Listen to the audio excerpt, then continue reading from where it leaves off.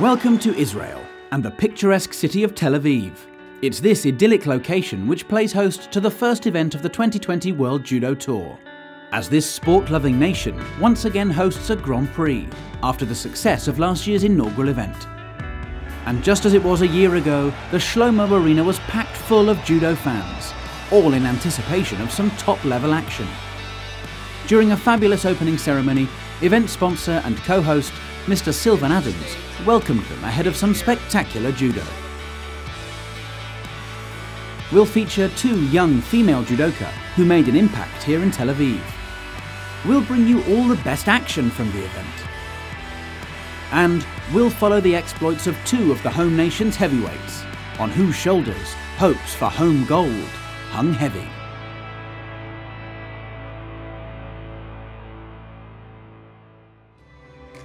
We started under 78 kilograms, where Natalie Powell of Great Britain was in fantastic form, with some big Ippon wins seeing her to the final, as the Welsh judoka looked to be rediscovering the judo which made her a world bronze medalist in 2017. Standing between Powell and the gold medal was Austrian judoka Bernadette Graf. Your commentator is former world champion Neil Adams. Natalie Powell now has the grip that she wants. She's dominating the head, and now she's going to look for the makikomi. She's been on form all day. Now then, what's going to happen? Is that a wazari? That was very close to an ippon, but wazari given. Powell had the head down. She had to attack.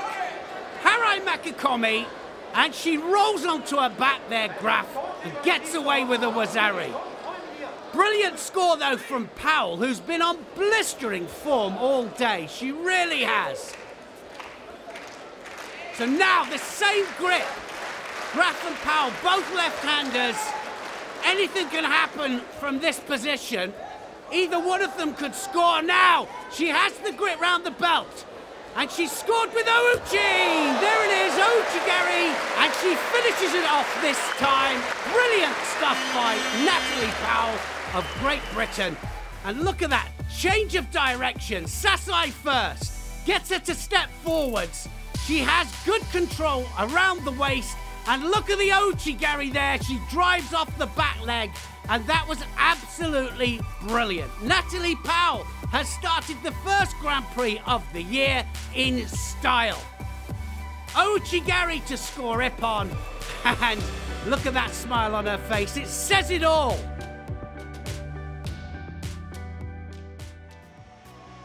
Looking to make history at under 63 kilograms was Katarina Heika, who became the first Australian to contest a World Judo Tour final after a stunning victory against Germany's Martina Tridos at the semi-final stage. Could she claim gold against Canada's Catherine Beauchemin-Pinard in the final? Katarina Heika going forwards all the time here. Beauchemin-Pinard is in trouble here. She'll have to get out of that one because she's got her waist being controlled. Now Heika! And she takes it down for a wazari directly into the hold down. And that was brilliant stuff from Heika. She's been on great form and really blistering her way through. And this will be the first gold medal in history for Australia at a Grand Prix or Grand Slam tournament. Any tournament on the World Tour, and that was absolute brilliance. She was in trouble straight away here, Beauchemin-Pinard. She knew that she had to get out of there, but the Osodagari there took the Australian into a hold down. She drove her down, and then she controlled the top half of the body, and she just needed to hold her for 10 seconds. She had a wazari on the board. 10 seconds made it wazari a wazeti ippon, and she is the champion. And Heika has made history for Australia. At under 57 kilograms, the impressive Slovenian youngster Kaja Kaiser took a major scalp at the semi-final stage with a victory over Portuguese veteran Telma Monteiro to set up her third World Judo Tour final at just 19 years of age. The experienced Hélène Recevaux of France would face her there, after producing some fantastic judo during her eliminations, including an ippon win against the formidable Nora Jakova of Kosovo. But it would be third time lucky for Kaiser in Tel Aviv, after she struck in golden score with this ouchigari for a wazari, which marked her arrival at senior level. As such an exciting prospect for the future, we decided that Kaiser would make a perfect choice for our latest Meet Your Judoka feature.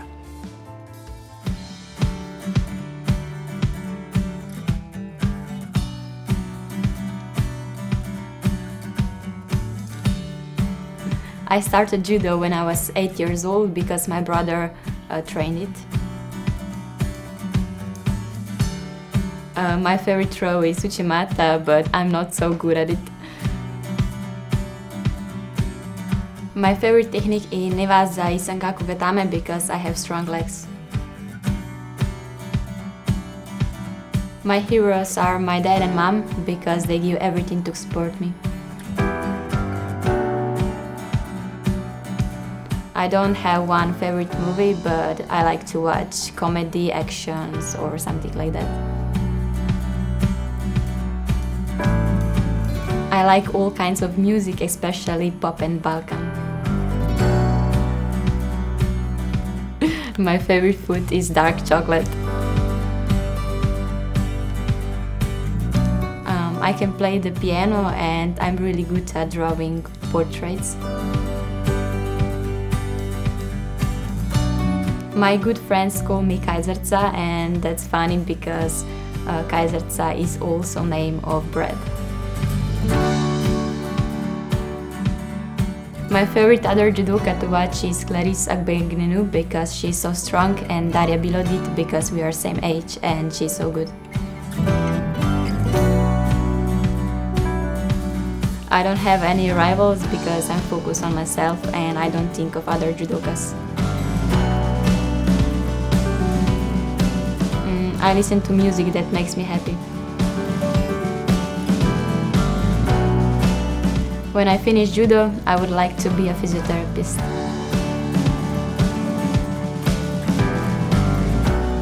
Everything is possible if you really believe.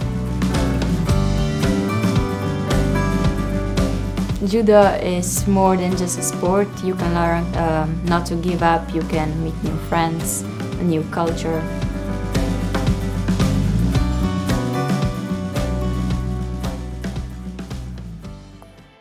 At under 81 kilograms, Russia's Aslan Lapinagov was the man to beat as he blazed his way to the final in style. Amongst his victims were Brazil's Eduardo Udi Santos, whom he dispatched with this huge uranagi. Before Turkish judoka Vedat Albayrak also fell to the Russian, who this time showed off his uchimata to book a place in the gold medal contest. His opponent there was Alexios Stanatidis of Greece, who also boasted an effective uchimata during the day against Japan's Maruyama Goki. Which one of these big throwers would emerge victorious in the final? It would be decided in golden score. What a match this is! Both of them going for it. 30 seconds into golden score. It could be anybody's this. Any score on the board will win it. Look at that, uchimata! Oh, it's all over! Lapinagov scores with a cracking uchimata. That was absolutely brilliant. He looked threatening all the way through the contest, but then Stanatidis also did. It was an open match, and look at that. 30 seconds into golden score, sets it up with the ashiwaza, and then the uchimata goes in. He has to hop the support leg in central, but in the end, Stanatidis goes flat on his back. What a nippon! And a gold medal for Lapinagov. The support leg went central. He had control of the back, but look at the sleeve there, and look at the pull on the sleeve all the way through. He had it under control, and he finishes it in style. A great result for Lapinagov, and a great result for Russia. The first of a brace of lightweight female golds for Japan went to Tsunoda Natsumi, who arm-locked Shireen Bouclé of France for an ippon win in the final, her first gold medal on the World Judo Tour since moving down from under 52 kilograms. And her compatriot Maeda Chishima also won on the ground, pinning Park Da-sol of South Korea to take the under 52 kilogram title. At over 78 kilograms, Romain Dicot of France took gold in style with a big Ippon win against World Masters champion Tessie Savelkoels of the Netherlands. Great stuff from the promising 20-year-old Dicot. South Korea's Kim Won-jin was looking good at under 60 kilograms as he made it through to the final. His opponent there was the equally impressive Mirak Akus of Turkey. But after using his tactical nous, Kim nullified Akus to win the match on penalty points and top a World Judo Tour podium for the 7th time. It started something for South Korea, whose 2015 world champion An Bao took under 66 kilogram gold, disappointing home favourite Tal Flicker at the semi-final stage. Kazakhstan's Yerlan Sarikhanov was his opponent there, and he had also upset the home crowd, defeating another hero, Baruk Shmailov, in their semi-final contest. A maiden World Judo Tour gold would elude Sarikhanov, however, as An proved why he has such an impressive record, with 2 Wazari scores giving him the victory. It marked his first gold medal on the tour in nearly 2 years. Could An be coming back into form just in time for the Olympic Games this year? Flicker gained some consolation from winning one of the bronze medals, giving the crowd a home medal to cheer with a victory against Yeldos Zumakanov of Kazakhstan. The speed of under 66 kilogram Olympic champion Fabio Basile was on display in the under 73 kilogram division, as the Italian delighted the Shlomo Arena with a thrilling run to the final. Though back to his dynamic best, Basile's opponent in the final was also a force to be reckoned with, Armenia's Ferdinand Karapetyan, producing judo just as easy on the eye during his run to the final. But the mouth-watering showdown between these two would not come to pass, as Karapetyan was unable to contest the final, leaving Basile as the new darling of Tel Aviv and showing once again how he is always full of surprises. Yet another of South Korea's top judoka was on form at under 90 kilograms, as 2015 world champion Gwak Dong-han made it through to the final, where his bout with Turkey's Mikhail Ozeler would be decided inside golden score. One more penalty and Ozeler will lose this. He knows that. He's got to go forwards all the time. Getting closer with that, Gwak. And now he scores! What a Sianagi that was! He was getting closer and closer. He threatened a few times, and that is the 3rd gold medal for Korea. They came here for a reason. They came here to qualify some of their fighters. They've used it as preparation for the Olympic Games. And look, it was Sodi Surikomigoshi off the sleeve. He readjusted, didn't he, the first attack. Second one went right the way between the legs, and he gets the drive. Brilliant stuff by Gwak Dong-han, and he is coming back onto form at just the right time. All our top Tel Aviv Ippons come from bronze medal matches.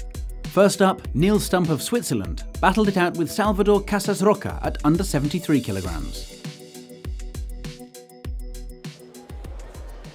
Stump has the sleeve. Now he needs to go in. He's got an unusual grip. Uchimata! Beautiful Uchimata. And look at that. How pleased he is with that. Gets the bronze medal. He had the outside grip, had to go in immediately. He hops the support leg central and over the top he goes. Cassis didn't stand a chance. Brilliant Uchimata. Second bronze medal for Stump in a Grand Prix. Ippon number 2 came when Brazil's Eduardo Udi Santos and Germany's Dominic Ressel clashed for under 81 kilogram bronze.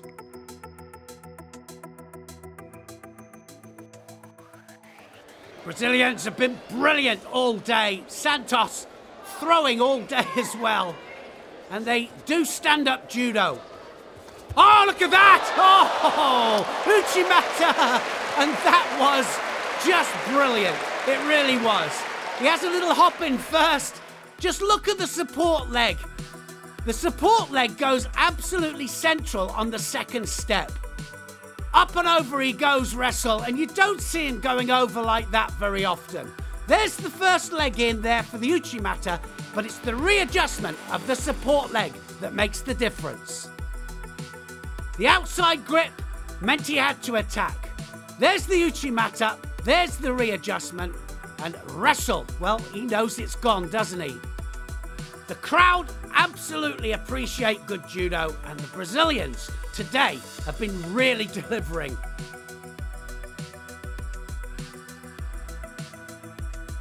Another Brazilian, Rafael Macedo, featured in our top Ippon, as he faced Sweden's Marcus Nyman at under 90 kilograms. It was a real cracker. Nyman, 2 Shidos down. He'll be trying to get him to ground. He's won most of his contests on the ground, Nyman. Oh, not now though. Oh my goodness me. What a Seoinage that was. That was Naganakata. He had control all the way through there. Brilliant Seoinage movement, and then he just springs up, but he keeps control all the way through. Absolute brilliance, but Nyman just didn't stand a chance. How nice it is to see such classical judo.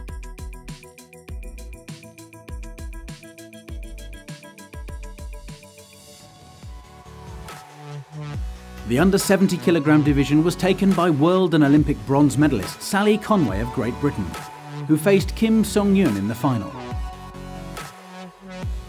Some opportune footwork saw Conway winning by Ippon to start the year in the best possible way, on top of a World Judo Tour podium, as she took in the appreciation of the knowledgeable Tel Aviv crowd.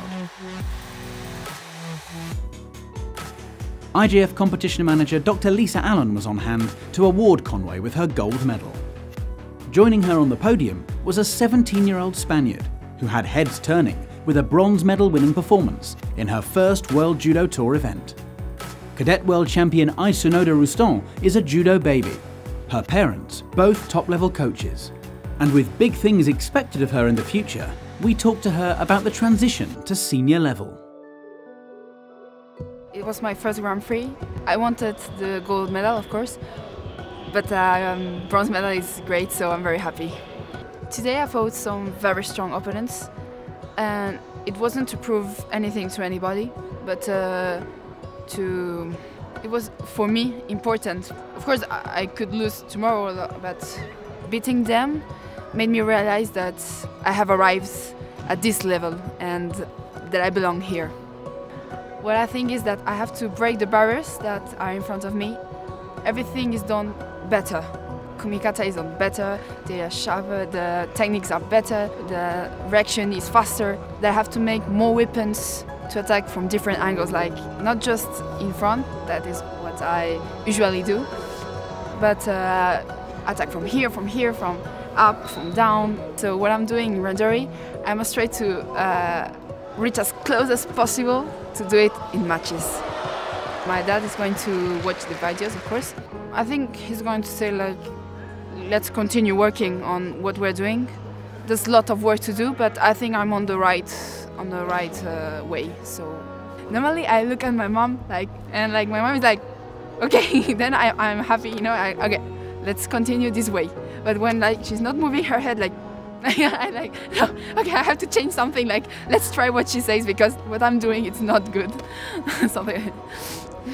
I think it's very good because they know me, what I'm thinking, because it's like you're doing that because at home you're doing that, you know. So there's some mistakes that you can correct on, not just on the mat, but also on the daily lives. And well, I like it. I like to arrive at the Olympics, right? But not just participate, but with the opportunity to win. I want to win gold, so let's win. Win. I want to win. We finish with the male heavyweights. First at under 100 kilograms, where Peter Palchik was one of 2 Israeli judoka who had high hopes of taking gold on home soil. This Ippon win against Seoinage Miklos of Hungary was the highlight of his day, as he made it through to the final, where he faced Brazil's Leandro Goncalves. Could Palchik send the Shlomo Arena into raptures with a win? The crowd absolutely behind Palchik here. One of the best crowds that I've ever seen at a judo event. Now then! Oh yes, he gets the wazari and everybody is on their feet. It was magnificent there, full commitment there by the Brazilian, but he gets counted over. It's a rolling throw, so he only gets a wazari for it. I know some of the crowd was shouting for the ippon, but now look at this, seconds ticking away, and he's done enough there, and Palchik is the gold medalist. And he says, what do you think about that? They're all on their feet here, and the crowd have gone ballistic. They're all standing on their feet. He's got family, he's got supporters, and, well, he's got admirers as well, because all the youngsters will be looking at him and wanting to do exactly what he's just done. It's absolutely fantastic. Oren Smadja doing such a magnificent job with this men's team. He's got a squad full of heroes. On hand to celebrate gold with Palchik and award him with his medal was the main sponsor and co-host of this magnificent event, Mr. Sylvan Adams.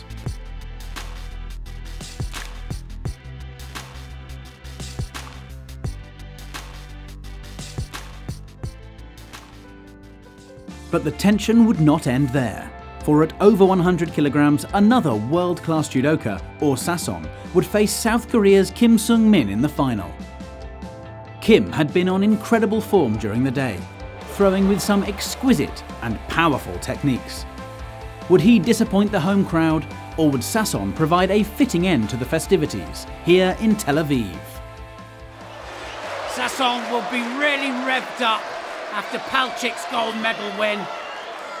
Now then, Soni Surikomigoshi. Oh, look at that! Kim, wow, he was nonchalant, wasn't he? Going out of the area there, and Sasson kept it going. Scores with the Kosoto, and he gets the wazari. Well, the Nagi starts it off. Kim wanted to stop, but wasn't allowed to, and that actual technique started inside the area. Look how he chases him. He chases him. Tanio Toshi actually is the technique, and he takes him onto his side for a wazari. Now then, can he hold on? He's held on so far, and the crowd are counting him down. Is it 2 gold medals for Israel? Yes, it is. What a way to finish this contest. This whole tournament has been magnificent. The crowd have been superb, and wow, talk about heroes. Every one of this national squad is a hero, and it couldn't have finished any better than that. A gold medal for Sasson, a second gold medal for Israel. Mrs. Miri Regev, Minister of Culture and Sports for Israel, was on hand to award Sasson with the final gold medal of the event. An amazing moment as the entire Shlomo Arena was upstanding in unity for the national anthem of Israel.